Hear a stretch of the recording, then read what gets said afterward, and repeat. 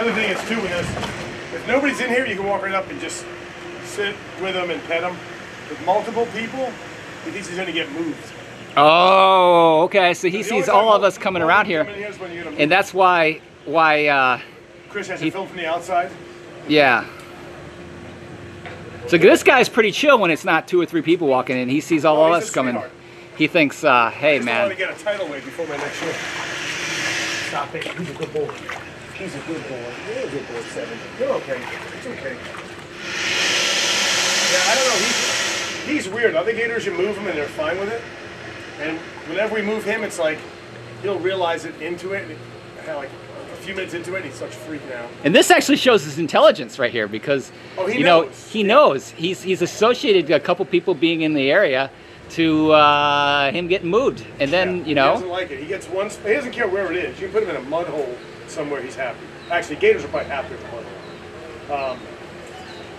Yeah, he just sees multiple people and he gets total change. It's like we've got a Cracker Jack. She would get gravid, or, you know, pregnant with eggs, we're going to call it. She'd get gravid, and I could tell she's looking to make a nest. So I would literally pick her up in a bear hug, her face right here, no tape on her mouth. I'd carry her into the back. We used to have cages back here for when they got gravid like that, put nesting material in. I'd leave for half an hour, come back, and she would run into the fence trying to kill you. Because, like, hey, mama's making a nest, get the heck away from her. Just change the personality like that. But they'll always let you know. Like, 7's not well, you can tell. You can tell he's in a different. 7's not gonna, like, just randomly think he's gonna give me the warning first. Yeah. So this alligator right here is named 7. Like, hey, this is not cool. Whoa! What I was trying not to do is get wet. I hate you right now. I hate you right now. Yeah, once we get all the water drained out, it's gonna turn into a different animal. And if there's not people like this close, I don't know. He may still be edgy because there's multiple people in here. So what Paul is actually doing is cleaning out his tub here. So he's draining the water, and then he's gonna show you this guy acts a little different. Jump. I don't know if he's had any jumps left in him. He used to jump a little bit, but I don't think he's got any jumps left in him. He's an old man. Now he's backing up already. Look at that. You're okay. You're okay. How old is he? I don't know. It'd be a guess. I'd say 7's pushing 40, 50 years old. Get a head up there, son. You're okay. It's okay. It's okay. It's okay. You're okay. You're not getting moved, bro. All right, guys. So this is the same alligator you just saw Paul with just a minute ago, where he's in the water, and now look how much he's chilled. This looks like a totally different alligator, Paul. Well, he doesn't have you guys in there. When we first came in, we all came in together, so he figured it was moving day. And now that I've been sitting here with him for a little bit, he's calmed down. He chilled, and he knows nothing's wrong. He knows I'm just cleaning the pit. So. And so, yeah, so Paul has basically drained all the water here. And he's going to clean the pit down, and then he's going to put new water in it so that 7 has some nice, clean pond. Yeah, we give him the water from the Everglades, so it still has that tannic acid look to it. People think it should be like crystal clear, like a swimming pool. We don't want chlorine and chemicals too much.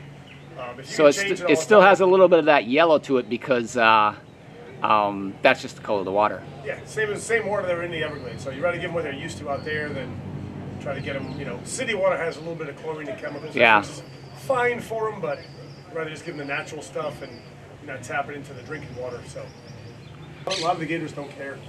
I can lead Godzilla from that pit to the old back pit with one piece of chicken. He'll go at 4, 5, 40 trying to catch him. 7 will go out of the gate and then realize the jig is up, and the gate closes behind him, and he just becomes like a wild alligator. It's crazy. Where Godzilla could care less. So same as Casper. You can take Casper 20 miles on the road, put him at somebody's house in the living room floor to do a commercial shoot. He could care less. You take 7 out of this pit, he's a brand new wild alligator. How long have you worked with 7?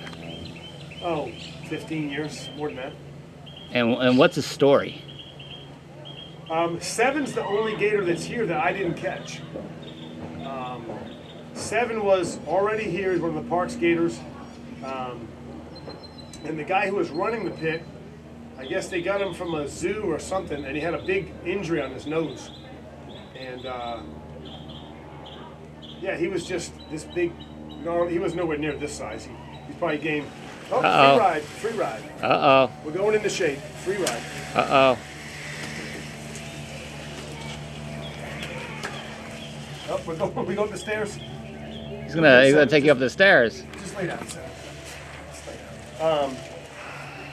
But yeah, he was in a back pit isolated because he was like too big and too mean or whatever.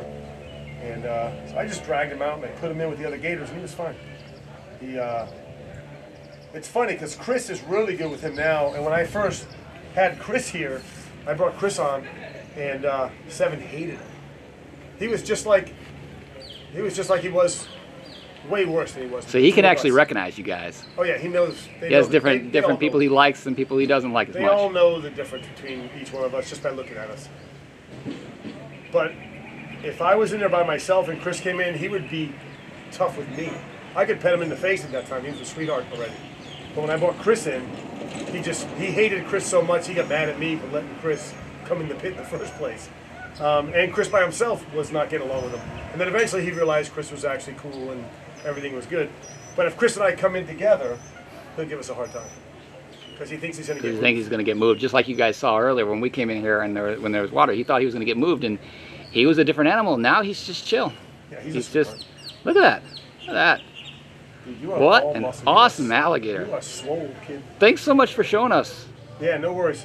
Very cool. Guys, if you want to check out and you want to see Seven in person, you can come out to Everglades Holiday Park outside of Fort Lauderdale, and you can meet him and you can see him. Meet him from a distance. Yeah, he's good 400 pounds, right at 10 feet. Not the biggest alligator around, but one of the nicest. Trying to get him to spin on me or something. He's not that nice. And everybody thinks this is jowls or like fat. That's all jaw muscle. If they lock on something, it gets so hard it's like a baseball. It's like rock solid. I've had friends of mine with their hand stuck in a gator's mouth and trying to get it off, and you grab that and it's like just grabbing a giant like mass of like just rock or wood or something. Yeah, but he's a good boy.